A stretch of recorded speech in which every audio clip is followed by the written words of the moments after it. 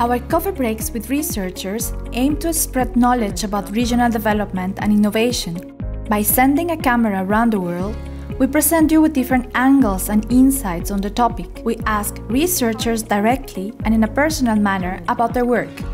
We want to make scientific knowledge accessible to all. Hi, welcome to Coffee Break with Researchers. Today, I'm having a coffee break with Markku Sotarauta. He is a professor at the Faculty of Management and Business at the University of Tampere in Finland. He is also an expert in regional development and leadership. Hello Markku, thank you for accepting my invitation to a coffee break. How are you doing? Hello, I'm very fine, thank you, and it's a pleasure to join you. I'm having today a delicious coffee from Peru. Which one are you having? I'm never good with brands, but the very same black bitter coffee we are always drinking here in Finland. That sounds like a really nice coffee. I was just reading one of your papers in which you discuss the most important traps when designing policies and implementing them regarding a smart specialization. Could you please tell me in your own words what the paper was about? Well, the paper is first of all about the latest policy fashion here in Europe, smart specialization, and all the difficulties it may end up having, and the place leadership it needs to be executed in the end.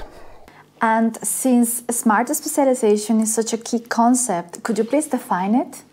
Smart specialization is about bottom-up, inducive way of doing policy where the main aim is to mobilize and coordinate the activities and capabilities and powers of all the main entrepreneurs and leading organizations in the region to construct a shared vision.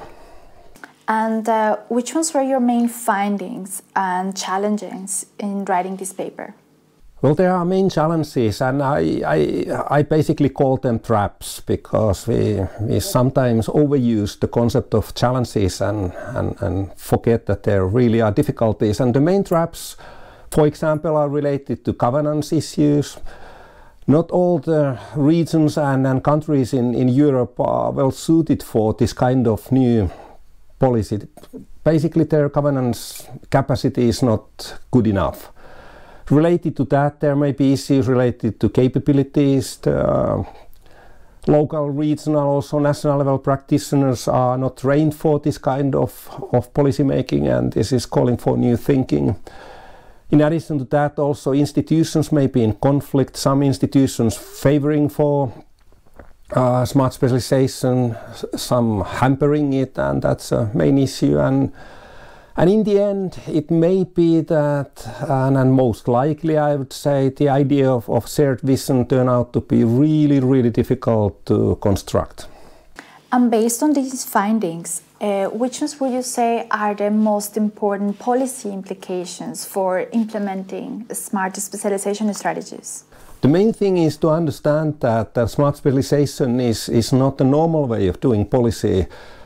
Designing policy, implementing it, and then evaluating it and starting the whole cycle again. But it's essentially about pooling and coordinating and mobilizing capabilities, powers, resources, etc. And that calls for new kind of leadership to succeed. And I would very strongly recommend regions and countries in Europe to start learning and training themselves for new kind of leadership skills.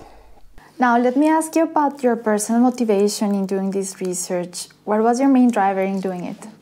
Well, one very obvious motivation is that I have been writing quite a lot about place-based leadership, and that's one of my hobby horses, if you like. Another motivation is that I have seen similar kind of programs and policy initiatives here in Finland, and I have seen them succeed and fail, and I truly would like to see smart specialization to succeed, and that's why I thought that linking place leadership might add some value in that debate in Europe. Those were my questions, Markku. Thank you very much for having a nice chat with me. I hope to see you next time. I wish you all the best for your future research. Thank you. It was my pleasure. Bye-bye. Bye. Thank you for watching. And if you are interested in more details about this research, you can find a link to the academic publication below. See you next time. Bye-bye.